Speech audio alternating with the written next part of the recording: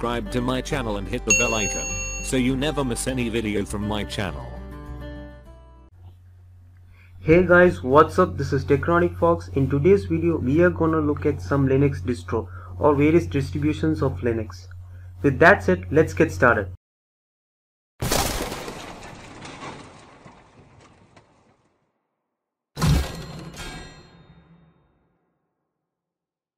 If you guys wonder what a Linux distro is, it is simple, and distro is an operating system made from Linux kernel. With kernel as the base, the distributions are made. Kernel is a main component in an operating system, which is responsible for major tasks like booting up your operating system, process management, memory management, and concurrency. Unlike Windows, Linux is an open source free operating system. Anyone with clean computer knowledge can develop his or her own Linux distro. Any Linux distro is better than Windows or Mac when it comes to old hardware. Linux distros and the software that runs on them are far more optimized and compatible with the older hardware. If you are using Windows or Mac OS and feel slow, switch to Linux distro. You are guaranteed to see an improvement in performance. Some older versions of Windows and Mac OS are fast for older hardware, but they don't get any support or updates, unlike all distros that I mentioned in my video. Choosing the right lightweight distro will depend on what you are going to use it for. Some distros are optimized for certain activities like servers, gamings, testing, etc. and etc. Now let's see various distributions for Linux.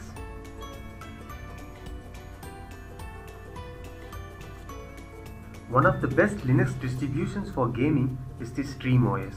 StreamOS is designed and maintained by the Valve community. Best part is that you can use a Stream controller to play games, or also you can use your own keyboard or mouse. Defaultly, it is designed in a way that you can connect with the outside world to play together. But you can also use the desktop mode to use it like a normal OS. It requires a minimum of 4 GB RAM and supports various graphic cards like NVIDIA, Intel, AMD. The next Linux distribution is the Battlesera Linux. Battlesera Linux is also another lightweight Linux distribution for gaming.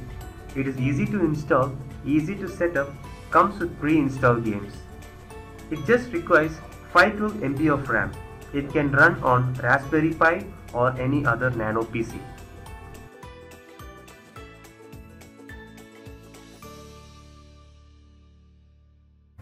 Ubuntu is one of the most widely used lightweight Linux distribution. It just needs 512 MB of RAM and 3 GB of disk space. It has pre-installed softwares like Office, browser, media player, games, etc. You can use this as your main OS because of its beautiful interface and performance.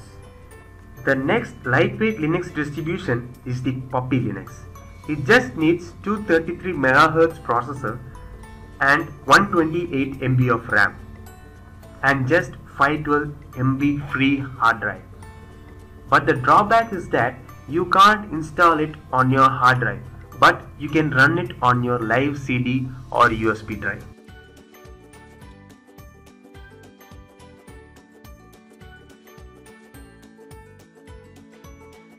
Kali Linux, it is one of the most widely used Linux distributions for ethical hacking and penetration testing.